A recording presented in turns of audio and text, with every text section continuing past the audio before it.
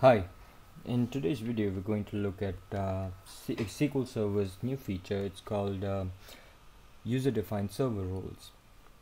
Now, for most DBAs, one of the biggest issues, or not really one of the biggest issues, but something that's been very challenging is to assign permissions based on the role of the DBA himself. Now, while it's easy to do at the database level for application users who are connecting to the database, it's always been a challenge to make sure that the DBA has just enough permissions to do their job. While we've always been able to do this using the principle of least privileges for database application and users, for the DBA, just because he is the administrator after all, there has not really been very clear-cut roles assigned to him. So a typical example of this would be a DBA who's maybe about 2 years experience is obviously going to have a different kind of skill set and job role compared to a DBA who's maybe 10 years experienced.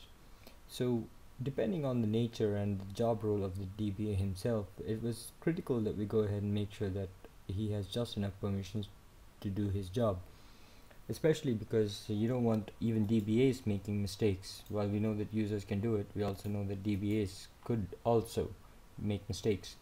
So keeping that in mind, what SQL Server has provided with the latest release in SQL 2012 is the ability to go ahead and create user-defined server roles. How you do that is basically, if you have SQL Server installed, you'll see that everything looks exactly the same. However, if you right click and then choose server roles, you have a new option saying new server role. This didn't used to be there in SQL Server previously. So some roles that you'd see traditionally in SQL Server is basically roles like sysadmin, security admin, server admin, setup admin, process, disk, DB creator, and bulk admin. All of these have been there for quite some time in SQL Server. So say for example now I'm going to go ahead and do L1 DBA.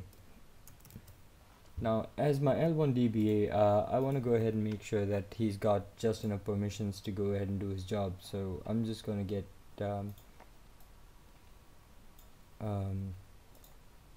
give him some permissions that's very specific to what job role he performs. So I'm going to give him the permission to monitor endpoints. Actually, let's go ahead and just give him SQL default TCP IP and name pipes, right? And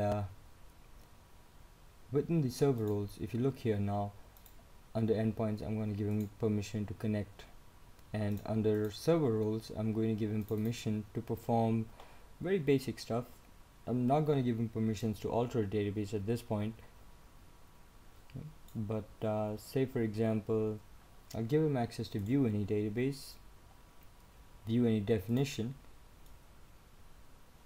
create trace event notification just in case we need to monitor some performance issues, right?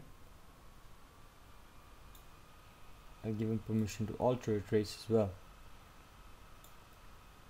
So that's pretty much what I want to give him at the moment. I can also go ahead and give him alter any credentials, assuming that he's going to be going ahead and performing operations like resetting passwords, things like that. So as you can see here, what's happening is basically you can see that the permissions that we are assigning depends on what kind of operation the DBA is expected to do, and this way we can control in much more detail exactly what that DBA is going to do. So as you can see here, I haven't given him permission to shut down the database. That is something that probably I'd want someone more senior to do after trying all other options, because again, uptime is something that's critical. Later on, maybe once I have confidence in the DBA, I'd give him permission to alter any database so that he can change things like the recovery model, or maybe the initial size, or do some very basic database administrative work on the database itself. So this is how you want to go ahead and use server-defined roles. I can also go ahead, once the role is defined, then add members to the role. So say for example, at this point I've got a couple of members here. These are SQL logins, so I'm just going to go ahead and add them. So these two roles, members, basically these are users or logins who connect to my SQL Server instance. They are now part of the group or the role called L1 DBA. So this way I can actually go ahead and keep track of who's doing what on this particular server and make sure that the DBAs themselves have just enough permissions to do their job. So let's go ahead and see how this looks like. So let me just reset the password here for DC user.